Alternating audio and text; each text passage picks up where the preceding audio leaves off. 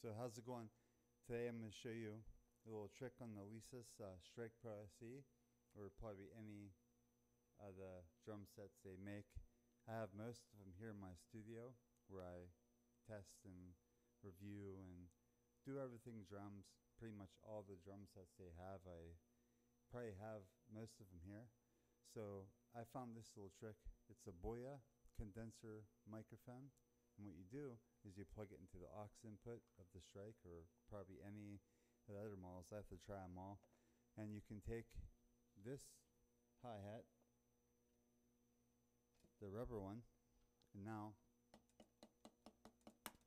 you can put an acoustic one there, and all you do is control the volume with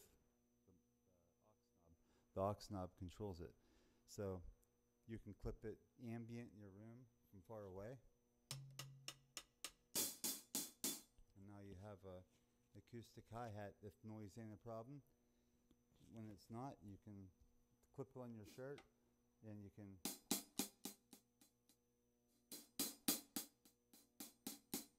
so I'll keep it kind of decent low so it's not overpowering.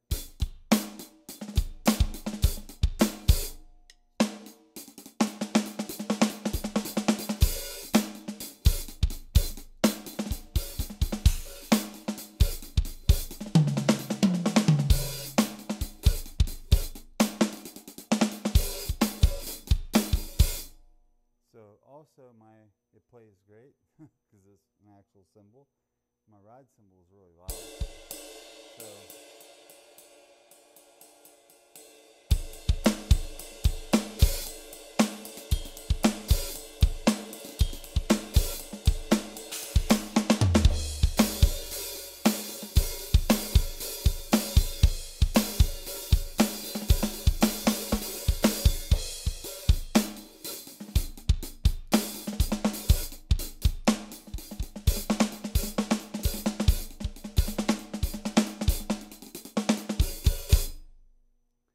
just want to show you.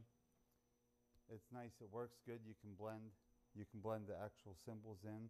I've played with a K Dark Ride, the K all the rides, different hi-hats, different crashes. It works great.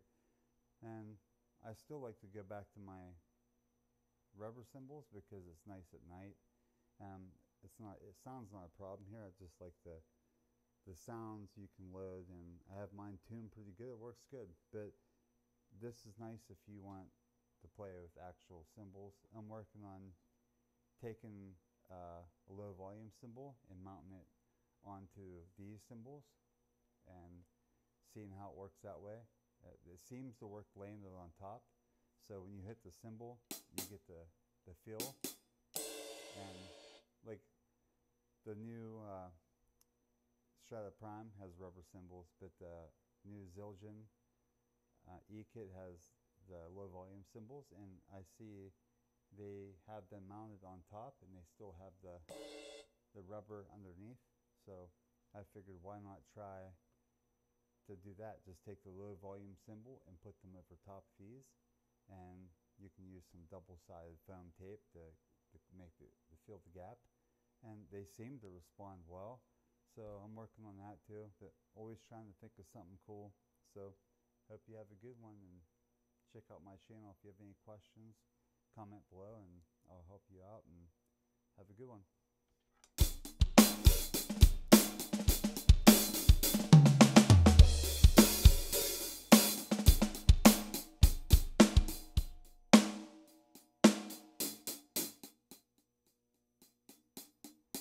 Really cool.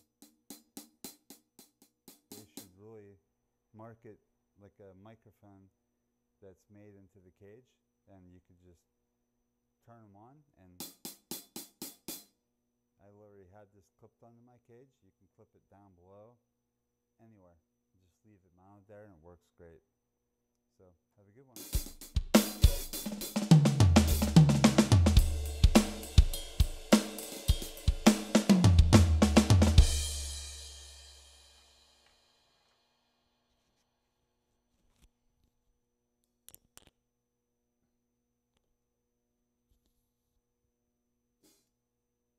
So how's it going?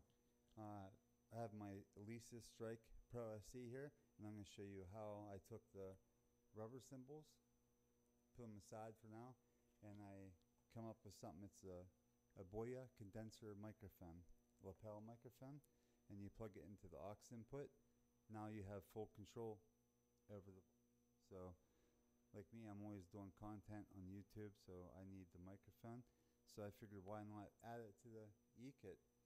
I think it works with most of them that have an aux input. You plug it in, it has a battery, you just turn it on, and you can put it like across the room. It picks up really good.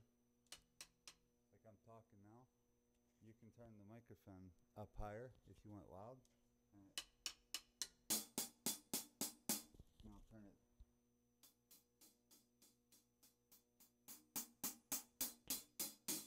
You can mount it on the cage down below and leave it there on your rack and leave it at low volume. It'll pick up all the cymbals. I play the ride. I've had crashes, stacks. So I'll show you. What I do is I just clip it onto my shirt and play away.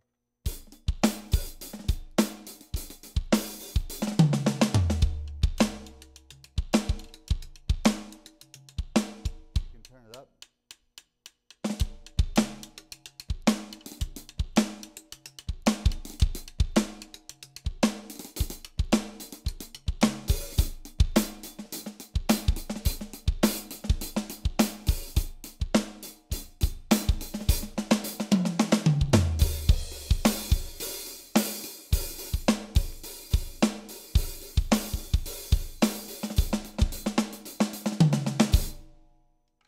So it works good.